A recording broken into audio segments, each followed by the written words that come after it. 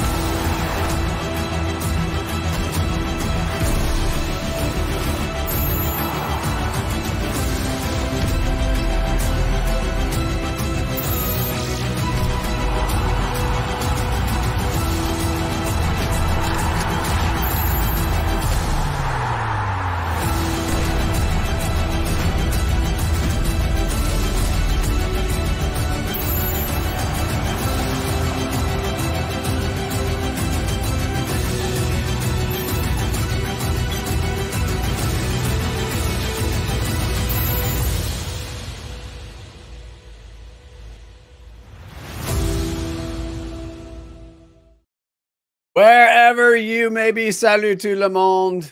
I guess we have to go French there because a great spot for the Women's World Cup happening right now in Australia and New Zealand.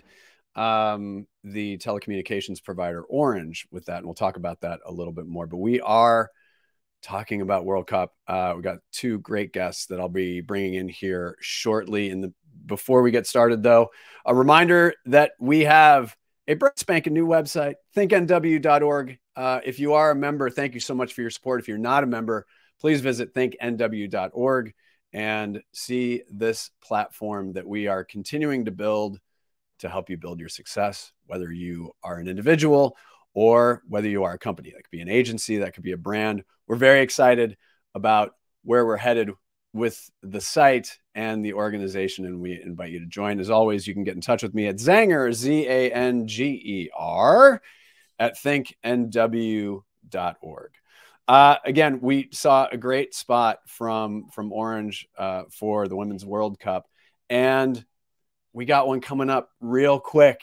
Qatar's over, and we're heading to the U.S., Canada, and Mexico in short order, and bringing our guests in today so that we can talk about this.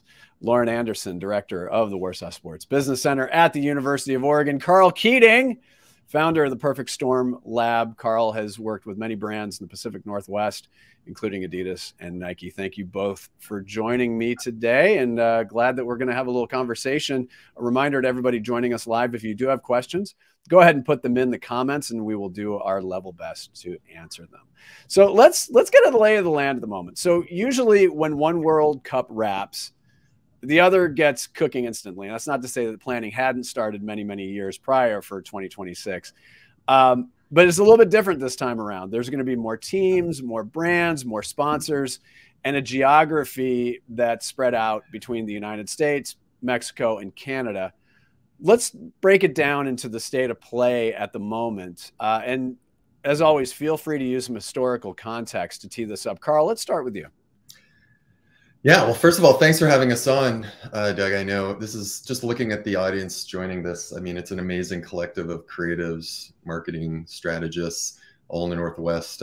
So this is a fun topic. We're really only on step, 7 of 100 when it comes to planning for the 2026 World Cup. So this is perfect timing.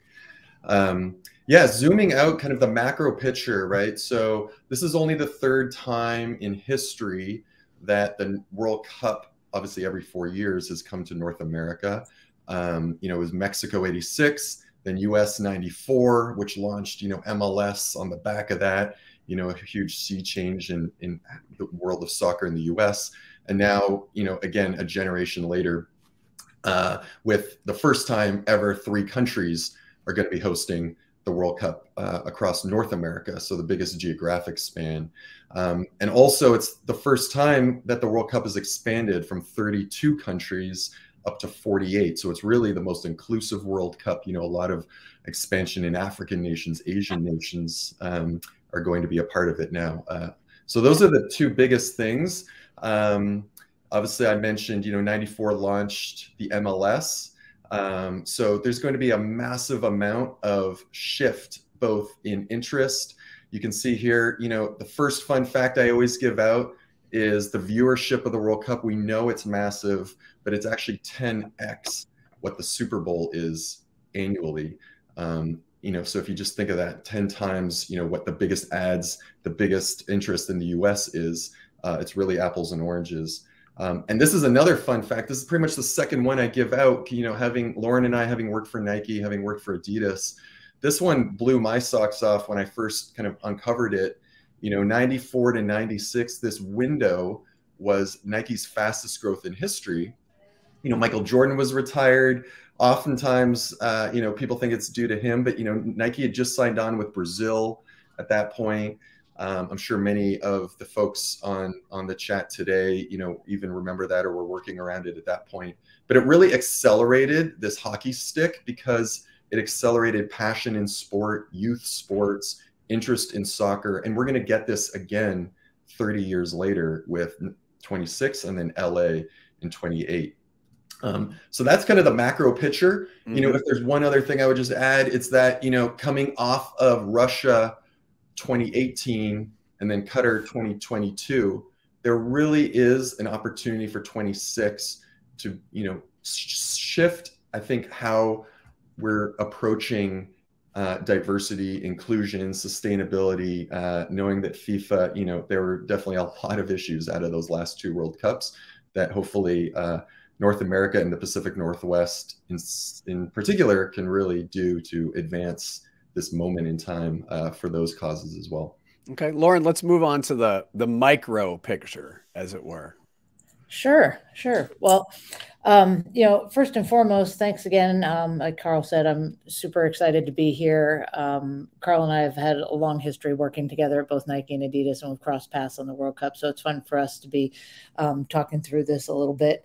You know, when we start to look at what's going on with just the roadmap of soccer in the United States right now, like really, I mean, the excitement, we are peaking. There's another, it's funny, Karl started talking about this with the hockey stick after the last World Cup in the States.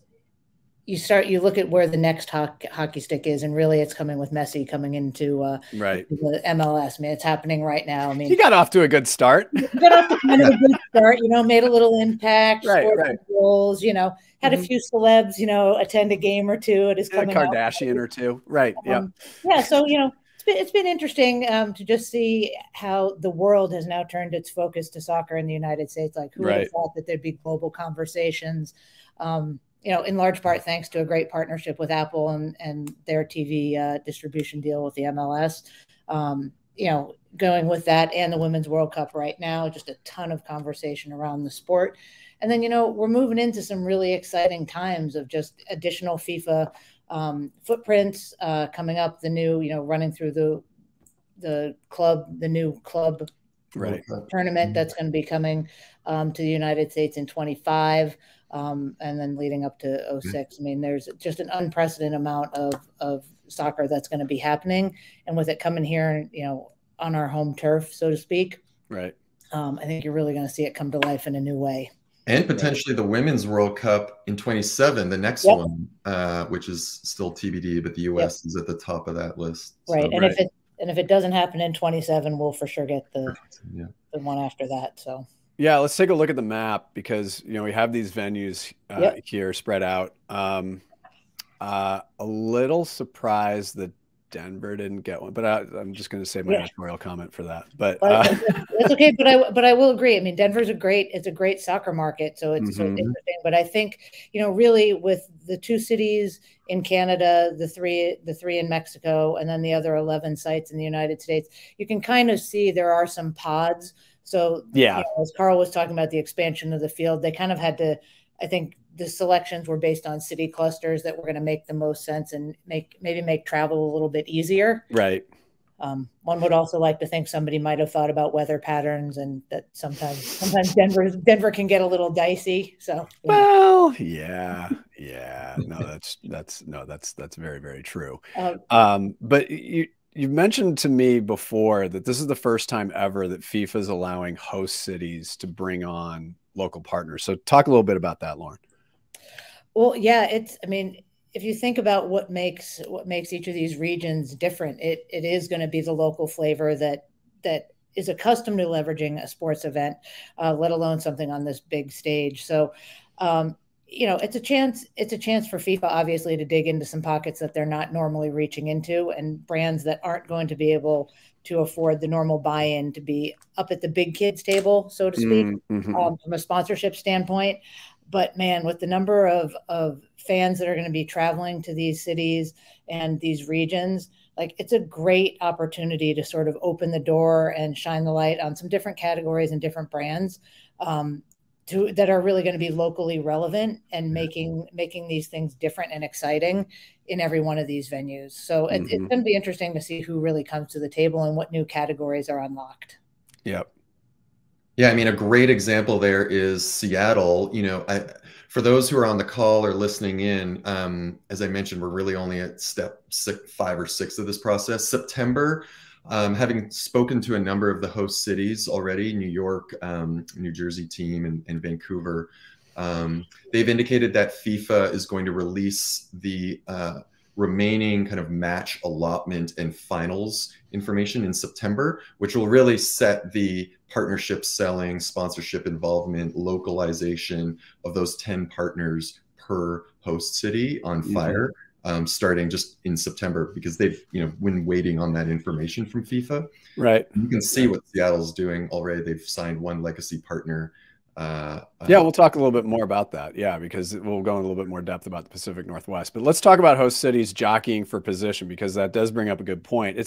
It represents just an absolutely massive amount of economic potential. Investment be damned, I suppose.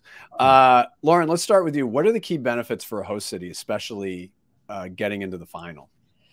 Well, obviously, I mean, the first and foremost, you think about the tourism dollars. I mean, that's pretty much a no-brainer.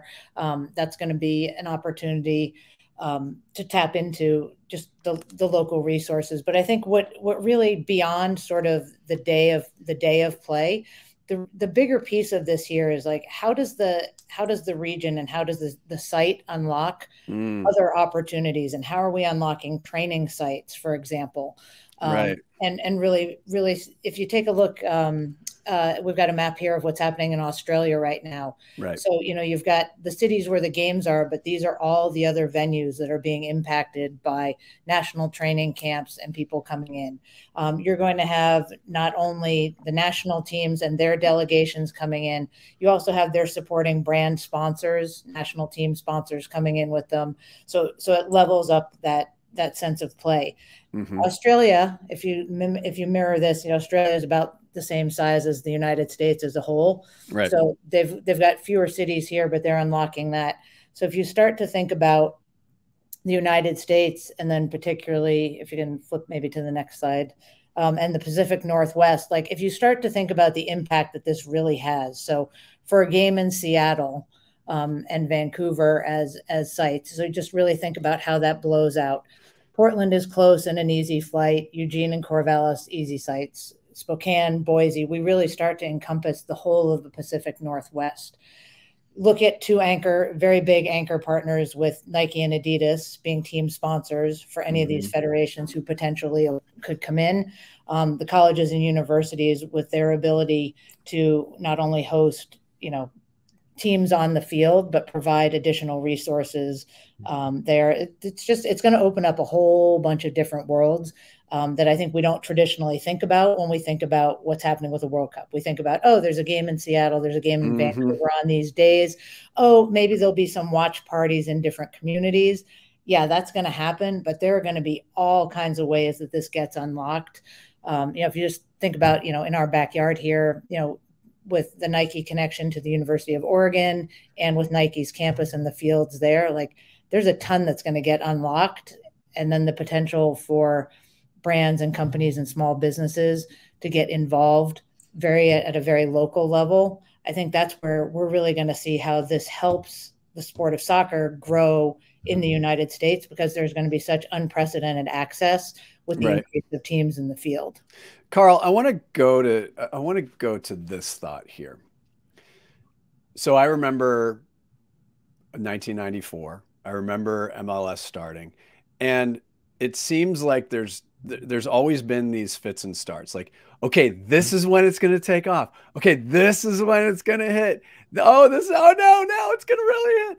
So I'm curious your thoughts about the next 5 years, and because we talk about growth, generational growth of this sport. Dig into that a little bit, because is this now, like, now we're really talking, now we're cooking with gas? Yeah, I mean, Zinger, I think it is already here. It's really just the traditional stick and ball sports that are holding on to their fiefdoms a little bit with like the soccer of the future that never actually seems to arrive. I mean, the average age for all the big four sports is 58.6, and MLS and everything else is 30, 34, 35, I think. So you're just seeing it now. I mean, the Women's World Cup right now being within 6 months of the last Men's World Cup, where it's really, doubling down with younger kids in a very small, condensed period of time because of the Winter World Cup last time around, has just accelerated. I mean, I have a 9-year-old and 6-year-old, and I think sometimes just watching it through the eyes of a younger generation is amazing. It's already, it's always been the #1 participation sport, but now kids are staying along and staying in it longer. They're not shifting off to other sports. Obviously, the decline of, American football participation, things like that have accelerated and helped. But just with the soccer-specific stadiums that are around now, the women's game, obviously here in Portland, it's on par with the Timbers in a lot of ways. Maybe not full-on attendance-wise, but real culturally driving, it's right there. And then both those, in terms of the Northwest, are as hot as any other team. So I think, it's amazing when you look at the 16 cities here. This was released in May. FIFA came out with a pretty underwhelming kind of logo. If anyone in the marketing world saw it back in May, it was just the clean design of the 2-6. But what they quickly followed with, which we didn't know, was actually this kind of decentralized modular approach, which is pretty cool. They've pulled in unique identities for each of the cities. And this is really the big change from every other World Cup, where it's been top down, FIFA, the single country. Now they're focusing in on regions. They're focusing in on cities. As you mentioned, for the first time ever, 10 partners are allowed on a local level. And so this is going to make the regional component of the World Cup stronger than it ever has been, which is really cool for us in the Northwest. Yeah. Well, and Karl, I mean, to add on that, the other part that I think is interesting is how then all these sites and venues and how the MLS does lean into this. You talk about sort of the slow growth, like it's exploding and it's here, and that those even individual MLS identities can tag into some of this bigger programming, which is going to, again, it drags very different fan bases along for the ride. And, I think it's going to open a lot of doors. Yeah. I think the thing that really interests me is the flip in how World Cups have been run in the past, where it's very top-down heavy. The Cokes, the McDonald's of the world have been the title sponsors, and it's been, those few with a few ambush marketers around it. And what it's going to do this time around, not only with 10 local partners in very creative categories, is the fact that there's no investment really needed in infrastructure with the stadiums. There's some tweaks needed for field size and whatnot, but it means that those millions of dollars are actually going to go into things that benefit the region and the cities, on a much more regional level. Like I'm really passionate about youth soccer and sports, and that's building fields out. That's helping with the youth sport problem of it being a white collar sport in the North America and making it more accessible for other regions and other consumers and be more diverse. So I think that's the exciting part, is where the investment goes this time around versus it being at the top. Right. Yeah. Agree. Yeah. It is nice to see not a bunch of stadiums being built that are then going to sit dormant as they have in, sort of some recent World Cups. Right. I think Brazil still has the Amazon parking lot now, where it's like overrun with snakes and jaguars. Yeah. Well, that could be a good venue for an extreme sport. I like it. Yeah, there we go. I want to talk about advertising in the World Cup. And I think where I'm looking at this maybe slightly more through a creative lens. So it's the Super Bowl is a different beast, and we could have a very long discussion about what we think of Super Bowl advertising at the moment. Not as good as it used to be. But I mean, let's face it, this is massive. Advertising is huge for the World Cup. And, again, that orange spot that we opened with, that was brilliant. I mean, I'm looking at that. First of all, I being a French minor, I knew what they were saying. But secondly, I just thought, what an interesting and great twist. Because I've said this before. I've said women are better soccer players than men, because I just feel like that women are better at the fundamentals. So you can yell at me later. But I've always said that. So I thought that was a really interesting way into opening up a very, very contentious conversation and discussion. And we're starting to see work that's a little bit more bold, a little bit getting more on the front foot, which I think is really interesting. So what I want to do is I want to play a couple of spots, and then I want to talk about where the shift has come and where we believe it's headed, because advertising being that vector of how people perceive not just a sport, but the equity in the sport. So let's take a look at a couple of spots here, and then we'll bring it back here in a second.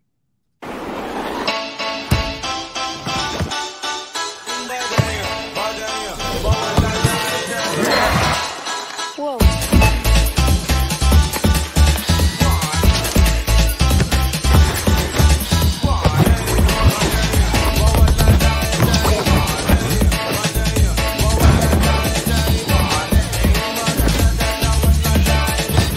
Clean up in all 23, clean up in all 23. And the whole world is wondering, what's it going to take to stop this U.S. team? Easy, love. We mark Alex. What about Rose? Or Trinity? Poor bloody Rapinoe. Rapinoe scores! We could get younger players. They already did that. Go, Smith! We have veteran experience. Listen to what you're saying. That is a world-class combination. Their flights could get canceled. Seriously? We can steal their place.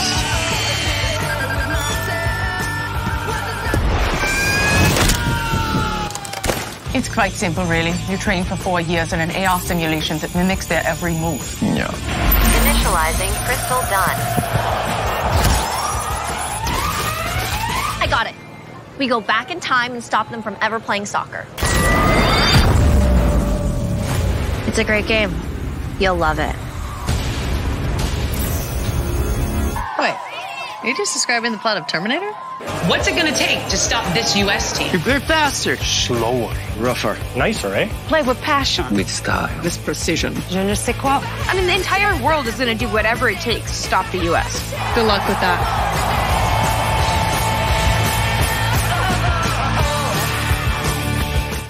All right, there we go. First one from Adidas, second one from Fox covering the Women's World Cup in Australia and New Zealand. Hat tip to my South Jersey sister, Carly Lloyd, for being in that. I actually publicly, I put a reply on one of her Instagram posts. I said, I'll give you $50 if you say yo during the coverage. So I hope she takes me up on that. But this is very different.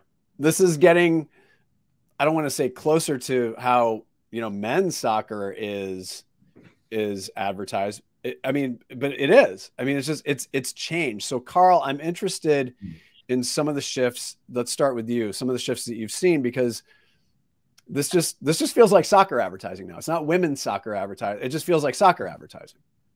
Yeah, exactly. I think, obviously credit to Adi and Nike for driving the train for so long. Nike going all the way back to the Brazil at the airport spot that debuted, with inserting, fun and playfulness and into the Yoga Bonito, beautiful game concept. And now you're right, it's spilled over into women's, where it's part of culture now. You're seeing it with the music. One qualm I have with the Audi spot is I wish they didn't have to use Beckham and Messi to sell the women's game. I think they could have done without the cameos, but that's a bit of a nitpick. But yeah, you're seeing it, cross over into the mainstream. It's long form content that people just love to watch now, and they're making stars of these players, and the players are kind of making stars of themselves. Everyone knew Sophia Smith largely before she went over, and she's emerged as the big star. And if you follow some of the Nike work that they've done, they've broken out vignettes for each of the star players. I think it's like 6 or 7 in total, where they each have their own spots to fall out of just the hero, spot. So that's really cool. Yeah. Lauren.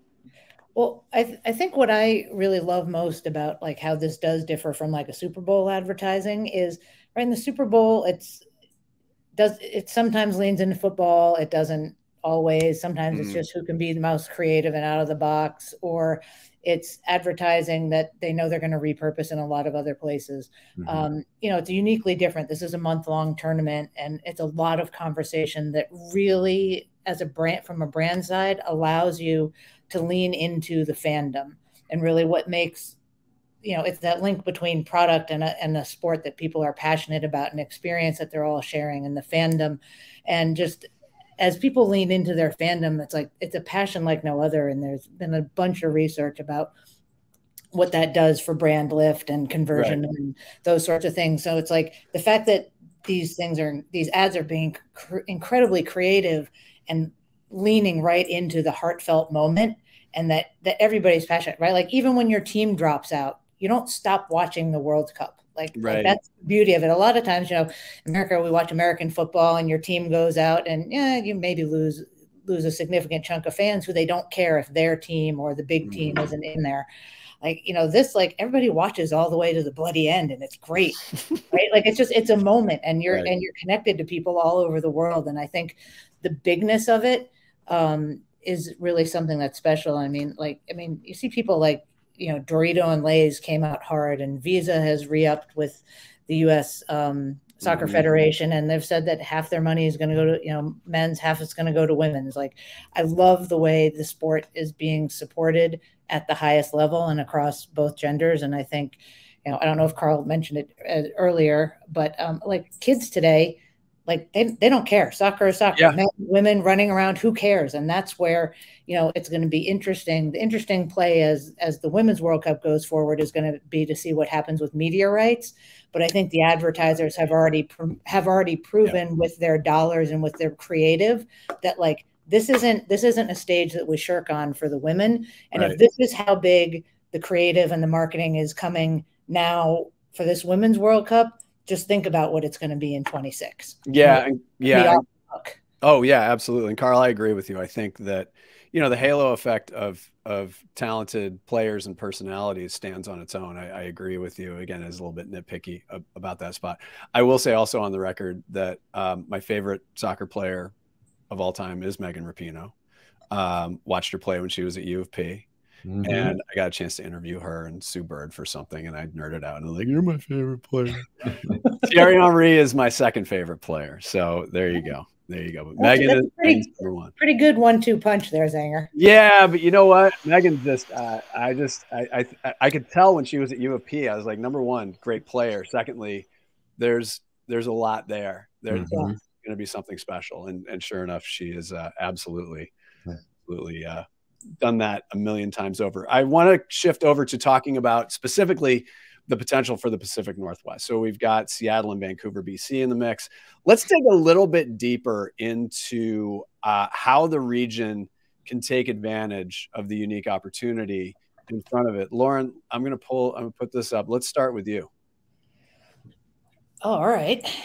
Karl, sorry, I can't read. Yeah, sorry. That's all right. We can tag team it. I mean, I think this is just interesting. This is just bringing folks into the lay of the land of where Seattle is at, right? So they just released these marks. As we mentioned, kind of the modularity of it. And this was their post back in May, starting to describe the story that they're putting out to the world already, you know, with their campaign, their marketing, kind of their unique selling proposition is the Emerald City. And, you know, what I love is that they are, I think I would say already out of the 16 cities who I've been monitoring, they're probably in the lead of really pushing this community sustainability focus. FIFA is taking more of a sustainability focus. They just had a conference with all 16 cities in Seattle 2 weeks ago, but Seattle has already really started pushing this, and you can we'll get to it in a minute, but you know, you can see it from the partners that they're signed. So on the next image here, yeah, Lauren could talk a bit about this because they've already put their commitments out there, which is awesome. Yeah, it's great that they're, you know, I feel like Seattle is so true to what they are and what the position they're trying to stake in the sports world, right? Like this sense of being a good partner for the environment and really trying to do some good global impact, good from the sports standpoint. I mean, it started with, you know, the Climate Pledge Arena and the Kraken when that opened, and it's really just a position they're looking to own. I think, you know, the zero waste is going to be something that is big, and they're going to continue to lean into.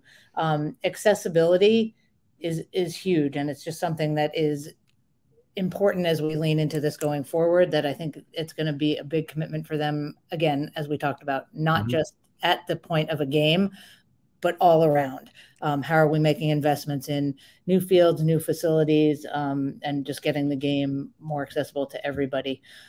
Small businesses with the new partners are going to be huge. I think one of the things that I'm interested to see when we think about small business, how is like an industry like the CBD industry going to come into play as a local partner, you know, as something that could be very controversial, but I think it's an industry that has a ton of money, and we'll see a lot of, you know, potential new consumers with tourism coming in. That can be a whole different conversation that I think is going to be super interesting. So it'll be interesting to see it all coming forward. I mean, there is so much that's going to change in the way we think about sport coming into this new localization. One thing that I would add to this too is, so there were some criticisms in Qatar, and you know, a lot of it deserved, right? Yep. So, you know, we're laying a lot of this out, and my sense is, especially in a market like Seattle and Vancouver and in the Pacific Northwest, it occurs to me that the accountability side of it, like making sure that we're actually doing the stuff, is going to be huge. And it's just one of those things where it's like, yeah, you know, this is what we're doing. We're not going to try to sports wash it or greenwash it or any of that. I get a sense that there's going to be, you know, very, very much keeping this thing tight.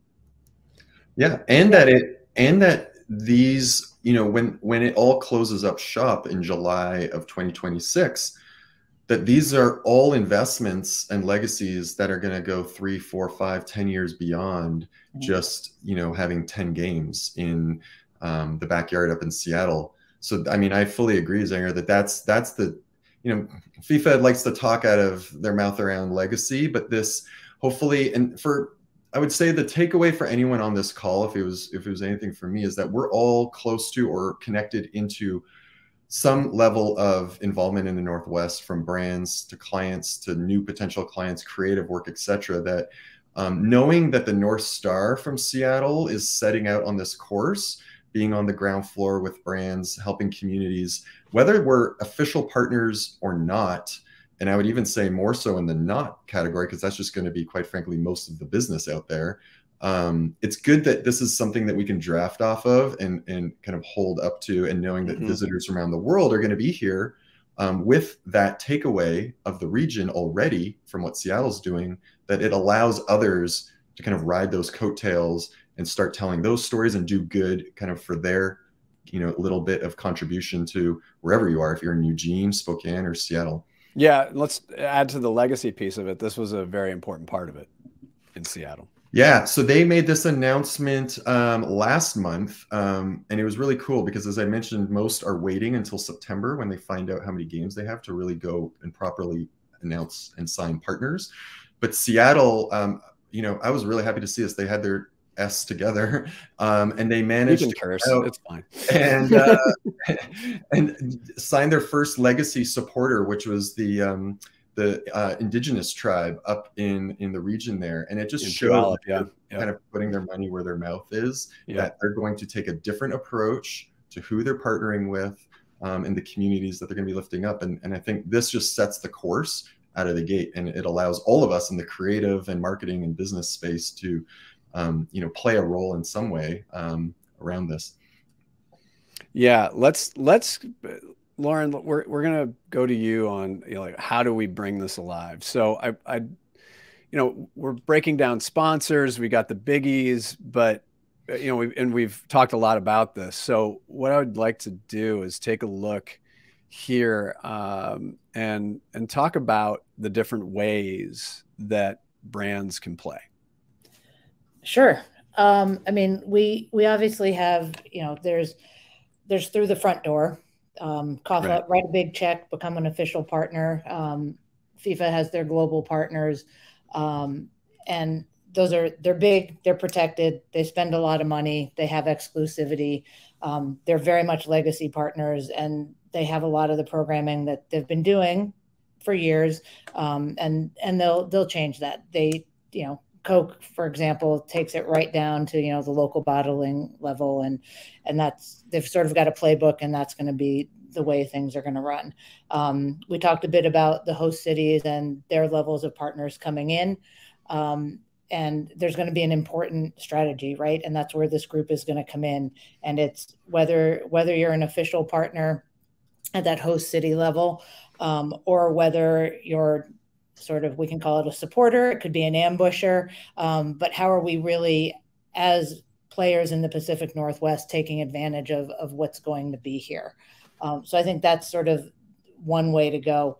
U.S. Soccer certainly has their partners, who are another important way to go. That's going to keep people closest to the sport in the purest sense of the sport, in and around activities leading up to that. But another big piece is really how athletes are being leveraged. And I think we're seeing that a ton with the Women's World Cup right now. Mm-hmm. And really like taking advantage of these great global entities and personalities that, I think the next couple of years is going to be very interesting to see how it plays out. The world of marketing, I mean, as everyone on this call knows, like everything's changing, right? So we always used sort of the pinnacle athletes to help drive a brand message. Well, okay, now we're using that. We're moving down the chain with college athletes with some NIL work, and you're getting not only the pinnacle athletes, but there's a lot more grassroots, and how are influencers being used. And I think that's where it's going to be interesting to see how are local and regional brands being supported at a different level by some of the talent on the player side. Mm-hmm. So I think that's really going to be, I think, the next way we move forward. Mm-hmm. Yep. And quite honestly, it's just going to be another way to bring new brands to the table. Like there with the Women's World Cup, there are a ton of brands that have never gotten involved in soccer before that are dipping their toe in right now. And it's going to remain, right? Like what their return on their investment is going to be, I think is going to be a big leading indicator for what happens as we head into 26. Yeah. And these are some of the brands that have jumped in. Yeah. And I mean, like who would have thought, like they could be seeing eBay. I mean, yeah, it's interesting, but that's an interesting one. Some of these other brands, I mean, a TIAA, Calvin Klein. I mean, TIAA does not surprise me one bit. Does not surprise me one bit. And I just have intimate knowledge of this because I worked for the agency that works with them, the Martin. Oh, okay. So this does not surprise me one bit, and it's very, very smart. I know it's a smart play, and it's a great, in a category that is proven, to be a good sponsor. It's interesting because for them to be on this big stage was surprising to me, just in that they hadn't been here before, and I hadn't seen them at a World Cup level. Yeah. No, that's brilliant. So that's pretty interesting. An Adobe leaning into, some very B2B side of things, and then like Match Day, I'm like, all right, we'll see what that does for them. Yeah. Right. What I would add is, that's been the last 12 months around women's soccer.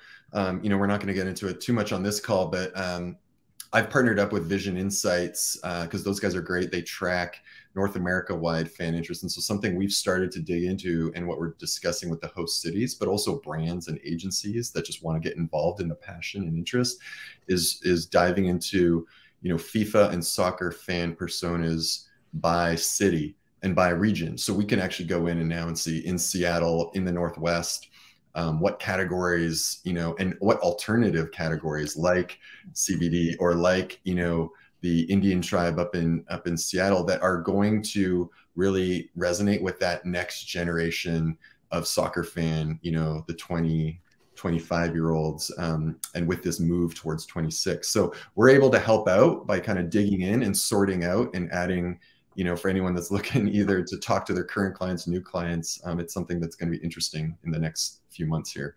Yeah, no doubt. Lauren, let's talk about some more takeaways. And a reminder to everybody, if you are on with us live, please feel free. Please feel free. That's quite a mouthful. To put your questions in the comments, and we will do our best to get those answered before we wrap up here. But Lauren, let's talk a little bit more about some other takeaways. There's been a lot to unpack here. Talk about some other takeaways that people need to consider. Wow. I mean, other things that I think we should be looking at in the soccer space specifically. Think about how the Premier League and Champions League and sort of the other, you know, the non-World Cup level, and how with the, you know, Champions League tour coming through here this past weekend, and, you know, bringing other major brands of soccer coming in, they also come along with their own brands, right? So they're coming along with other new brands that are going to be entering the market. I think one thing that I am looking at and am really interested in is how the sense of fandom changes and expands from sort of what we're used to in a very traditional, you know, you're a fan of a sport, you're a fan of a team, how that model changes, you know, as we go through. There is so much global football to be consumed, right? There is always a tournament going on. There's always something for FIFA. There's always something for the fan, and just how brands and agencies are leaning into that passion in a more agnostic way almost. So it's not about the league or the specific tournament, but really leaning into the love of the game. I think, you know, one of the takeaways, that's one of the big ones for me, is how that's going to evolve. Mm-hmm. Before we move to you, Karl, a couple things. Number one, my third favorite player. Really? She's great. Lauren, Nike brought her back in their spot, which is awesome. She's great. Explain the bobblehead, please. Our bobblehead, Jim Warsaw. Yeah. Jim Warsaw is the founder of the sports business program here at the University of Oregon. And Jim was a great man in the licensing game, founder of our program here in the College of Business, where Karl and I both went through for some schooling. And it's an honor for me to be here helping lead the next generation of sports leaders. So it's really fun for us. Over the next couple of years, we are going to, as a center, be hyper-focused, connected really closely with Karl, we hope, because we know he's going to be driving some big things. But our goal between now and 26 is to, it's kind of, I call it the duh moment. Anything that's happening in and around heading up to the World Cup in 26, we will have students there. We will be doing research. We will be helping brands. We will be helping the event happen. That's why we're here. So one of the things we hope for is if there's ever a way that we can be a help or an assist, whether it's a great student worker standpoint or you need some extra brain space on some projects, give us a call. We're here. We love to help out. We've got a long history of doing it, and we do Jim proud by making sure we're showing up where people are showing out. So. Yep. Amen. Karl, takeaways on your end. Yeah, I think it's, you know, three things that come to mind are whether you're involved in sport or not, this is going to be such a huge cultural moment that it pretty much affects the entire industry in some form or fashion. So the second one is don't wait around, because it's going to be coming, and it's going to be, you know, a red ocean in 2 years where every brand and everyone is trying to jump in with some sort of message. But to Lauren's point, there's dozens of these soccer moments, locally, regionally, internationally, happening every few months, that if you just think about, you know, a good way to link your business or brand or mission into it, you can really get started kind of on a grassroots level and build up to it, so that you have some authenticity when the world visits, right, our backyard, so that you're not just jumping in late. And, you know, September, in 2 months from now, or gosh, just over a month, is going to be a big period, big launching off point. So keep your eyes open for where Seattle and some of these other cities go. And I'm here to partner with Lauren and the students and any brands as well that, you know, I really want to help kind of bring some of the, you know, engagement with the community, sustainability, some of these more mission-driven opportunities to take this moment and do something different versus just more of the traditional sponsorship and marketing that we've seen previously. Yeah. And I think what's great is I personally am really excited for the Pacific Northwest to sort of lead out on this and be a shining star and be very, what we are, different, creative, and really set the stage for what the rest of North America is doing. I mean, I would like nothing better than when we walk away in 26 for the rest of the United States to be like, damn, Pacific Northwest doing it right. We got to look a little deeper into what they're doing, because they know what they're doing. Yeah. Just don't move here. No, I'm kidding. I'm kidding. Yeah, exactly. Come and visit, but don't stay too long. Right. No, rainy season. It rains here all the time. Every day it rains here all the time. Let me just see if we've got any questions here. No questions, just some high fives. Thank you all of us for joining. Karl and Lauren, thank you so much for joining us. I'm going to have you stand by. I'm going to toss you to the green room, as it were, but thank you so much for joining us today. Thank you. Thanks. Hit me up on LinkedIn if you need to. And thank you to all of you for joining us. A reminder, the new thinknw.org is kicking off. So go to thinknw.org. If you are a member, thank you so much for joining us. And thank you so much for your support of our work. If you are not yet a member, get in touch, ZANGER at thinknw.org. The first thing I like to talk about is some of the business issues that you have, or the business challenges that you have, and see where we can all make it happen with our organization and with the industry at large. On behalf of all of us, including our wonderful Think Northwest board, thank you so much to all of you on the board. I love you all dearly. We thank all of you for joining us. And we're going to leave you with one last video, and enjoy the football. The USA can win it all right here. Chastain will take it. This is it. Will she make history?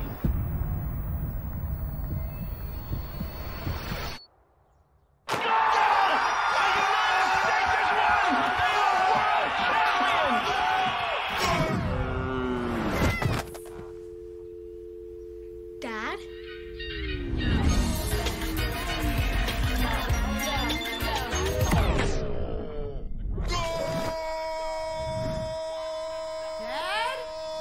Did we win? Yeah, we won, and we're going for a fifth. What year is it? Oh, it's our year. Sophia Smith, she's so good, it's scary. But we can't count out England. They just brought it home, and they got a secret weapon, Chloe Kelly. Chloe who? We're in the middle of a very important time. The competition is better than ever. Wait a minute, just slow down. Like Kadisha Buchanan, she controls the tempo.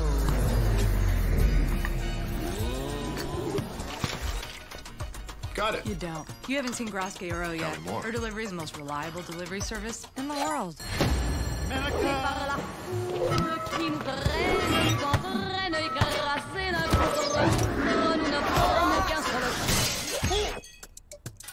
This is insane. No, this is insane. Whoa, what is this? That's Dabinha. She's from Brazil.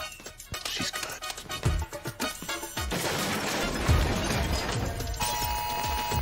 What's happening? It's Ada Hegerberg. It takes everyone to stop her from scoring. Is this Y2K? I'll get it. How was your nap? Brandy Chastain? Still got it. Ooh. Oopsie doopsie. I know it's a lot to process that, and I don't want to overwhelm you, but... Process that's faster than fast. Huang Shuan's the heart of Chinese football. Where are we? Alex Morgan makes the hardest play look effortless. Who? We got a new American hero. Whoa. And Sam Kerr, she's flipping the game. Excuse me? It's a good day to be awake, Dad. Let's ask your granddaughter. What the... Football.